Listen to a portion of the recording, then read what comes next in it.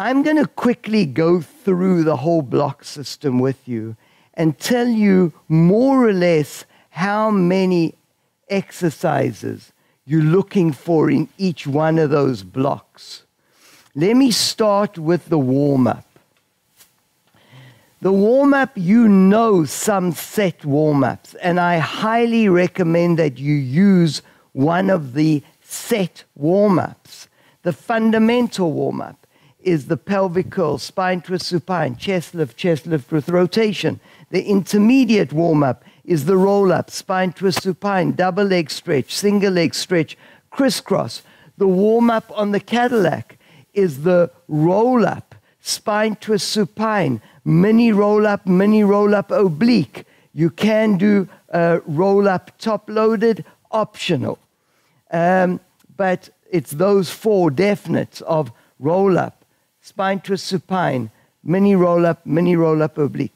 Those are like set warm-ups. The footwork, we typically do the whole of the footwork series. The abdominal work block, we're looking 1 to 2 exercises, meaning you could do there. What we typically like to see is one that is an isotonic or dynamic contraction. What do we mean by that? Like the 100 prep or coordination. We're going up and down, right? We're going up and down. Whereas the 100, it's an isometric contraction. It's still. There's no change in the length of the muscle or the angle of the joints. Why is that important?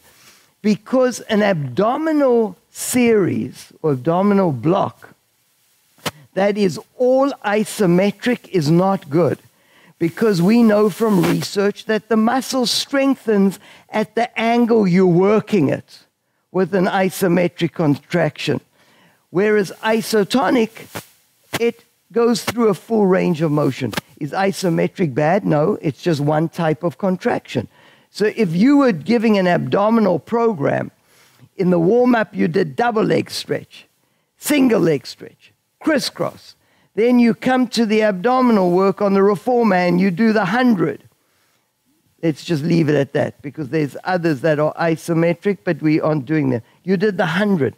I'd say that's not a balanced abdominal program, because they're all isometric. We want some isotonic. So when you're doing your abs on the reformer, we would recommend 1 or 2. If you're going to do 1, well, then you can choose. It's either going to be the 100 or the 100 prep or the coordination. If you're going to do 2, I would choose one that is isotonic, or what we call dynamic, and one that is isometric, meaning the 100. Are you understanding me? Have I lost you? No? Everyone with me? Okay. So abdominal block 1 to 2. Hip work, we do a series. So there we've already packaged it for you in a series, right? In the hip work, we've got, if you're doing the fundamental, we've got the frog. Down circles, up circles, openings. If you're doing the intermediate series, you've got down circles, you've got up circles, you've got frog extended. Everyone clear on that? Great. What comes after that? Spinal articulation. We do 1 to 2 spinal articulation. What have you got there? You've got the bottom lift. You've got the short spine. You've got the long spine. Those are options for you. Semicircle. Those are options. We don't want you to do them all. We just want 1 or 2 maximum. We don't even want 3. 1 or 2. And this takes us, after spinal articulation, we go to the stretches. Stretches, we're just looking for 1. Choose. Lunge standing. Lunge kneeling. Lunge forward. What you used to call the full lunge. Lunge forward. We're now calling it lunge forward. We will tell you, if we ask you, Sarah, in the exam, lunge forward, we'll say formerly known as full lunge. After stretches, we come now to your question, Julia. Full body integration. full body integration, we're going to say 2 to 4 exercises. 2 to 4. Sakina, what could they be? They could be knee stretch, round back, flat back, up stretch 2, and elephant. That's nice. 4, right? You may want only 2. Do knee stretch, round back, flat back, down stretch.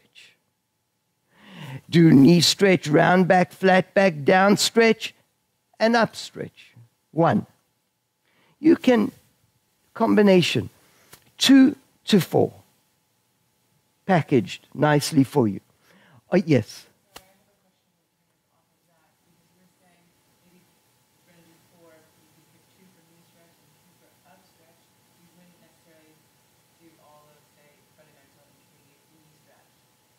No, because that, what is your name? Siobhan from? New York. And Venice up here? Not Italy. Okay, so Siobhan is from New York and from Venice. Venice Beach, maybe we should say. Then we won't get confused. Okay. She's asking, would we do like all the knee stretches? That's why we changed, Siobhan, the name of series to group. We no longer say upstretch series.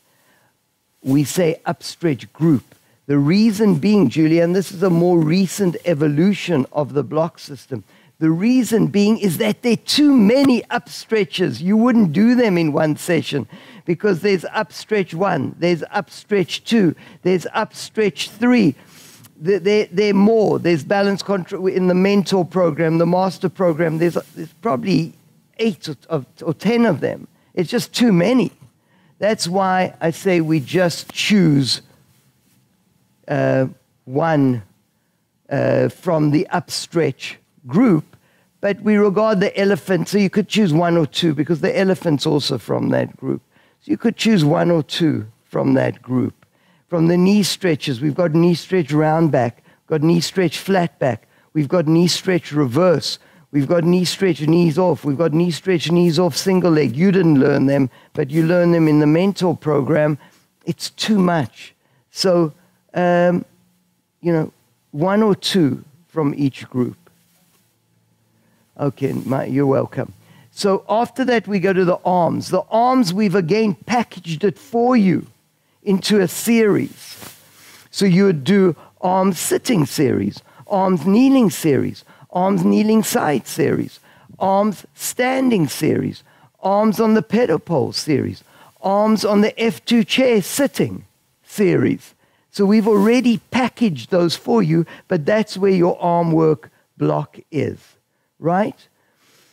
Your full body integration, intermediate, advanced, you may not get to, but there again, we would choose 1 or 2 exercises. We wouldn't even do 4 there. It's too difficult.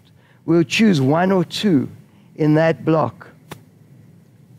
If a client is not able to perform at a pace, would you like to fill an intermediate SBI in there? Not, Stacy, where are you from? Gig Harbor, Washington. Stacy, isn't that amazing? Look at people from everywhere. Stacy, you need to look at 2 things when you're giving the session tomorrow or Sunday. The one is the level of the client, and the second is time. Often there simply isn't time to do an intermediate advanced. But if you're working with a client tomorrow or Saturday, and that person is definitely intermediate, can handle more intermediate advanced work, and you've got time, absolutely give it to them. But don't give someone who's clearly a beginner and at a beginner level, and you're trying to give them the long back stretch or the tendon stretch or balance control front. It's just not appropriate. Rather, spend a little more time on leg work, because leg work is one of the blocks that you may have to leave out because of time.